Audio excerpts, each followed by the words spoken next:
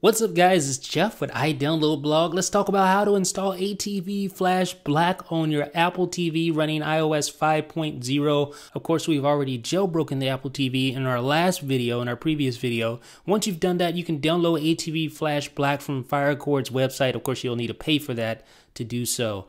Now, once you download it, you'll see this screen here. Just double click on aTV Flash Black to install it. It'll ask you to go through click continue, put your password in, your administrator password in to install aTV Flash Black.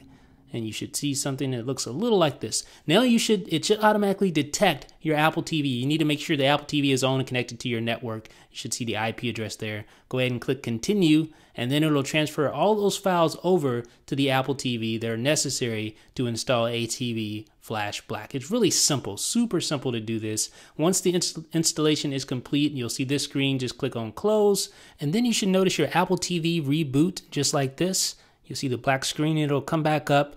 And once it comes back up, you should notice a new maintenance icon. You'll see it right down here. There it is, the maintenance icon, right above trailers. And this is really the key to installing all the features that aTV Flash Black offers. Go into maintenance, select manage extras, and then you'll see all the different apps that you can install. So you can go through here one by one and install each of these. I'm going to go ahead and install all of them, as you'll see here. I'll install RSS feeds. I already got Last.fm, got weather, and I got aTV. So pretty much everything is installed there. Now you can go to settings and then just respring, well, not really respring, relaunch the Apple TV low tide interface there. So just click on that with your remote. And then once it comes back up, you'll see all the different applications there, all the different third-party apps. For instance, browser, aTV, Last.fm, weather, media, all that goodness right there available to you right from the new Apple TV interface for iOS 5.0. So you get the new little icons, which is pretty nice actually with the jailbroken device. And I have to admit, I was kind of skeptical about this new interface, but I do like the app icons that you now have. Makes things kind of easier to navigate.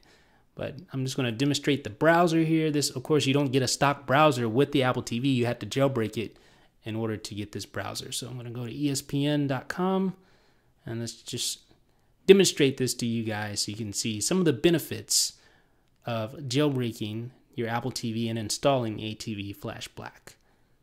So it's just loading up there. You see Dirk Nowitzki playing some basketball. Okay.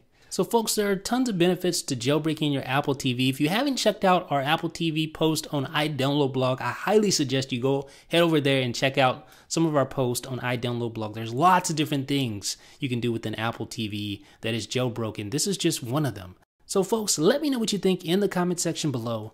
This is Jeff with iDownload Blog.